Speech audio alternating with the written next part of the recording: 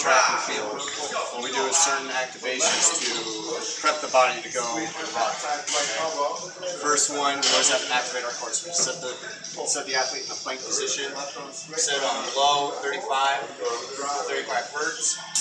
We're going to set in this position here, it's going to pre-activate his core. The reason why, because when you sprint, you got to transfer energy from our feet all the way to our heads and project it forward. We don't want to have leakage in our core. So, as you maintain in this position, it's going to pre-activate his transverse abdominis, his obliques, and his abdominals. So, for the second activation, we try to stretch our hip flexor.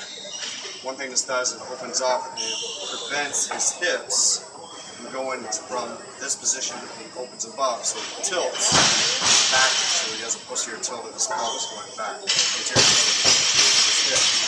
So if I'm in this position here, the reason why we do that is because this is the most important thing when it comes to sprinting, is the anterior chain.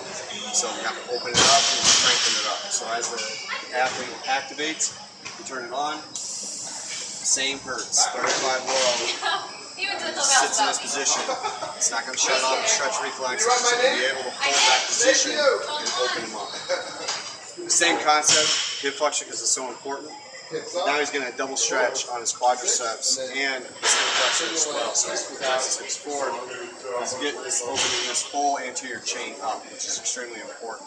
You want to be able to activate our anterior chain in order to sprint fast. So as Kumar sets up, grabs his foot, and he stretches his quadricep. Athlete here is doing an inverted toe touch. What he's doing is activating his glutes and hamstrings. He's able to stretch out his hamstrings and activate his glutes. Okay? Extremely important to activate, pre-activate this area before we sprint. For obvious reasons, because your hips and your glutes is the primary movement when you go forward. The athlete sets up with his toes pointed out real wide. The reason why it's called transverse squat.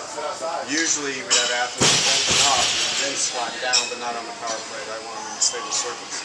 Same concept, low, 35 to 40 hertz. The whole idea is pre-activation.